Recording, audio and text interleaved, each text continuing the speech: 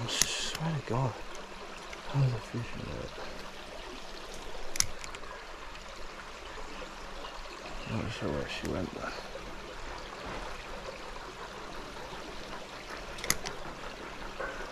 Oh! Yeah.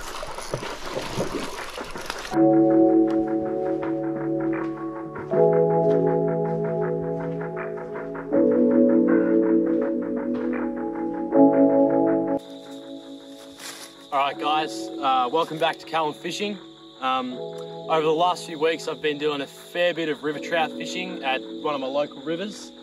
And I thought I was fishing in a lot of different environments, so shallow water, deep water, murky water, clouds, sun. I thought I might as well just make a tips and tricks video about tips that I use that help me get trout. So if you're a beginner looking to get into trout fishing, or you need a bit more knowledge on how to catch trout in rivers, stick around and I'll share some tips. The gear I use in this video, I'll just put in the link below. So yeah, lures, line, reels, rods, that's all in the link below. Go and check it out if you want to see it. But apart from that, sit back, relax and enjoy.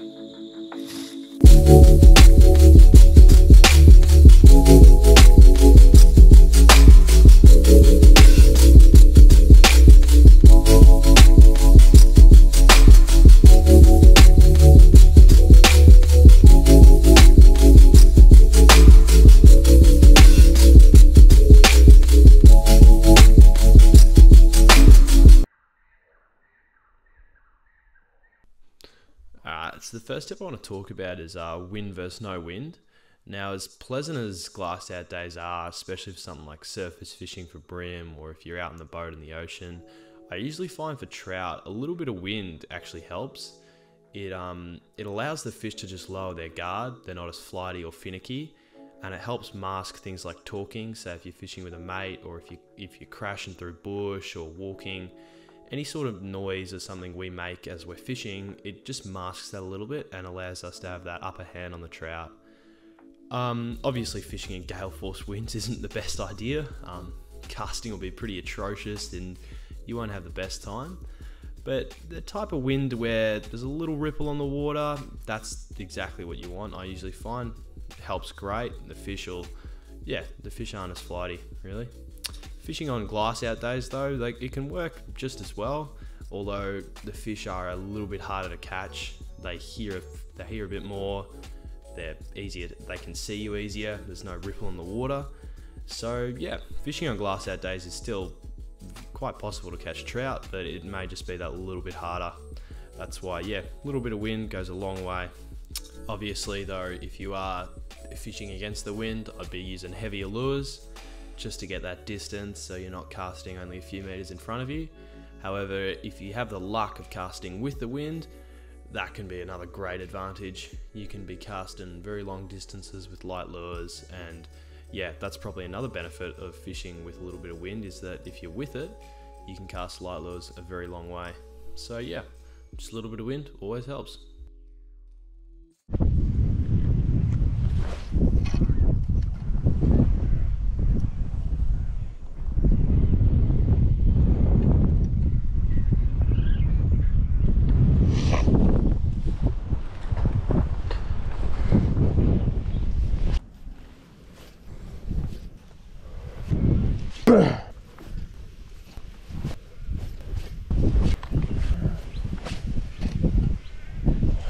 Me.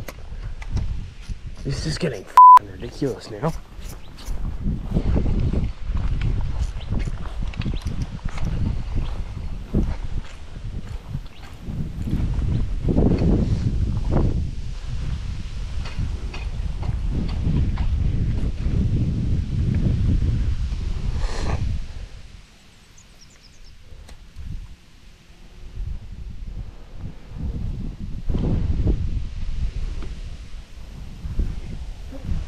What the f***?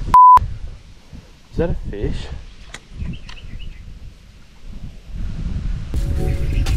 Oh, yeah, that's a fish. Oh, Jolly. What? No way. What? What just happened? What? That was a fish. That was a fish. Jeez. All right, there we are, guys. Oop. That is, just measured it then, that's 46 centimeters of pure wild brown trout. So I'm gonna take a few pictures and get him back with that fish. Nice, starting to get a bit of a hook jaw on it. Tail's the male, so yeah. Alright, on the topic of water clarity, it's quite simple. On days where the water's really murky and muddy and looks basically like chocolate milk, I'd be using things like bright coloured lures. So reds, pinks, oranges, stuff that's really going to grab their attention. Also use lures with rattle, so it's going to make a heap of commotion in the water. That way the trout, even with limited visibility, are going to have the best chance possible at spotting that lure. You can also use heavier line on murky days because it's pretty simple, the trout aren't going to be able to see it as well. So if you're fishing in an area with a lot of structure and you would prefer to use a heavier line, go for it. In the basis of trout on a day in murky water, you could go up to something like 8 pound or 10 pound leader. So yeah, it doesn't really matter with line on a murky day, but I'd definitely be using things like bright rattle lures to get their attention, because they're not really going to be as focused on finding really subtle things. You're going to be fishing for that reaction bite. On clear days, it's everything but flipped around. Everything's the same, but it's flipped around. So really light line, so say 4 pound up to 6 pound. I wouldn't be going past 6 pound. If it's really clear, like gin clear water, I would probably go down to 4, but you could probably get away 6. It depends where you're fishing, on structure and everything else. Lures wise, like I said, it's everything flipped around. So this time you want to be using really clear, subtle bait fish representations, or if you're fishing with plastics or something, you could go something like a little creature bait that looks like a cricket or something. As long as it's subtle and it basically matches the hatch in terms of what they're eating in the wild. So they'd be eating galaxia, minnow, bugs, little snails, flies on the water, stuff like that. That, yeah, as long as it's subtle and it matches what they're eating in real life and doesn't make a whole load of commotion, even the most finicky trout are probably going to have a crack at it in even the most clearer water. So yeah, basic rule of thumb summarized: murky days, bright colors, rattling lures, line doesn't matter as much. Clear days, clear lures, light line definitely does matter. So yeah, that's water clarity.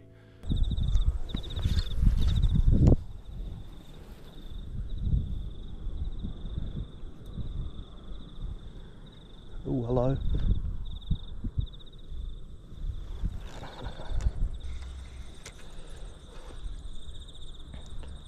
God, I love flies, you know. Be out fishing, it's a lovely day, beautiful view, catching fish, nice breeze coming through, and then just right in your ear or in your nose or in your mouth, just sucking up any bit of moisture they can find. And it's really relaxing, you know. You're taking in the view and the scenery, and you've got, and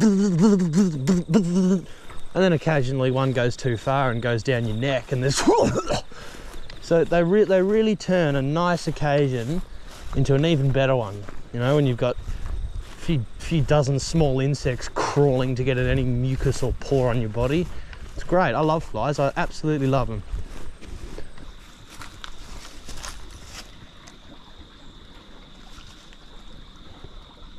See, this is where a bait cast would be great.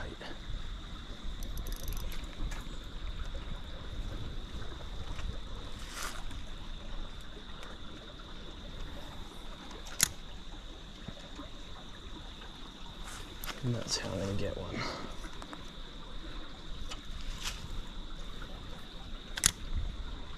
Oh!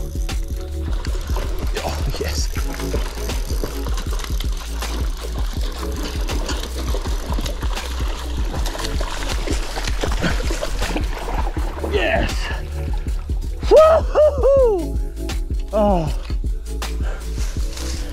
always one in there, isn't there?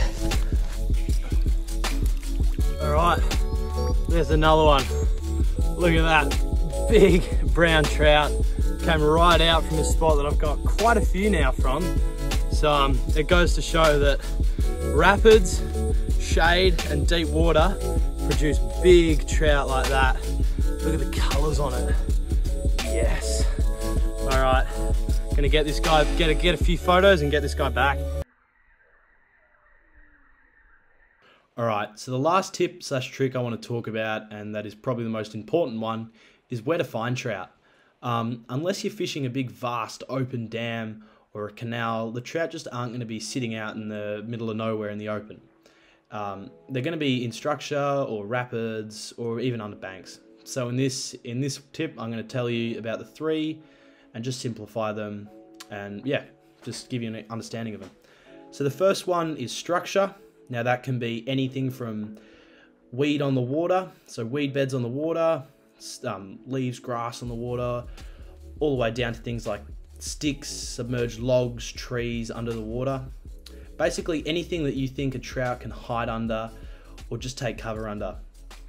Sticks and stuff especially. And the reason why trout love this is because it's shelter. It's shelter from predators, and they can also get a fair bit of food off there. But I would always be casting and looking for, in a river, when you're fishing for trout, I'd always be looking for structure and just cast alongside it or next to it. And a lot of the time you'll see a trout dart out and grab your lure rather than just casting out into the middle of nowhere. So yeah, always look for structure. The second one is rapids.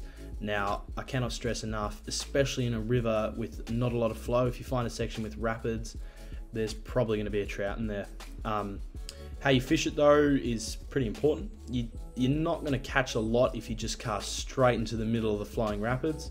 And yeah, what you want to be doing is, if there's boulders in the rapids itself, cast adjacent to the boulders, because a lot of the time trout aren't going to waste all their energy just trying to keep up in the rapids. They'll be sitting behind a boulder, and that way food flows down to them.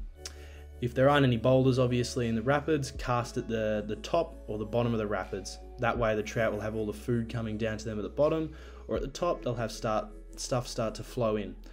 So yeah, basically rapids are great, but don't cast right into the middle of them. Be smart about how you fish them, but definitely I would be seeking out rapids if you're fishing a river with not a lot of flow, or just the trout river at all. Rapids are great.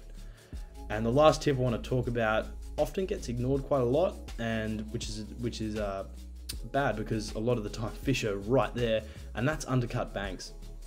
Now, a lot of the time you'll be fishing, you'll think, oh, it's deep out there, I'll just bang a cast out there because there has to be a fish. It's deep, it's dark, there's got to be something in there. Whereas a lot of the time, the trout will be right at your feet at the bank. Now, a lot of banks, especially where I'm fishing around Victoria and stuff, are quite undercut. So you'll see the grass, but there'll often be a pocket where fish can hide, and trout take full advantage of that. They love that. You can quite often just go quite a few hundred meters without even thinking about that, which you should be, because a lot of the time trout will go under there for shade on a sunny day, or to hide from predators, or even just have a rest. And I've probably caught I forget how big it really was, but it was around a 4 to 5 pound trout just from casting right close to the bank. And that's the way to fish undercut banks. You got to be quiet obviously, but just cast along right next to the bank, and a lot of the time there will be trout dart out and grab the lure where you just would not think there would be one. So summarized, the 3 places to find trout are structure in the water, rapids, but make sure you fish in the rapids either next to a rock in the rapids or at the base and the top, not just right in it. And obviously undercut banks, because like I said, a lot of the time you wouldn't think there would be trout under there, but trout do love to sit under those undercut banks. So yeah, that's where to find trout. Every time I use this big tripod for filming, it makes me feel like that big bloke from Predator with the moustache and the cowboy hat. Like, You're hit. You're bleeding bad, man. I ain't got time to bleed. is it just me or?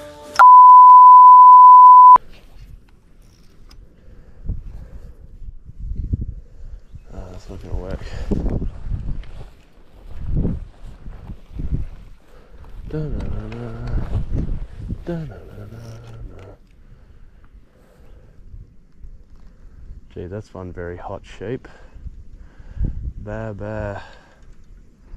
Ba ba, little hot sheep.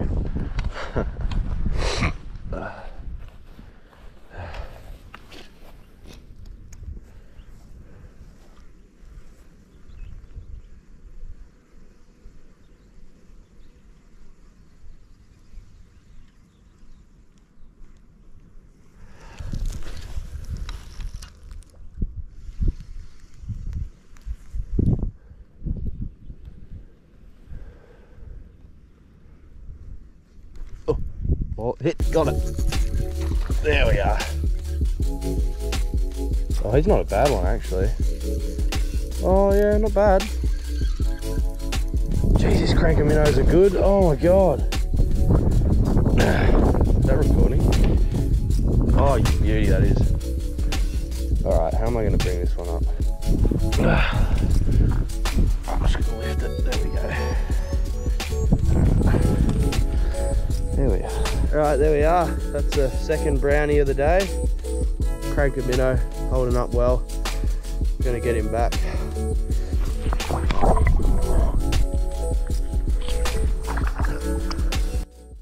Alright guys, so that's it. Hope you gained some tips and tricks and enjoyed the video. Don't forget to like, comment, subscribe and share the video, and just let me know what you think. This is the first time I've done sort of like a tips, tricks / vlog type video, so yeah, let me know what you think in the comments, and I'll see you in the next one.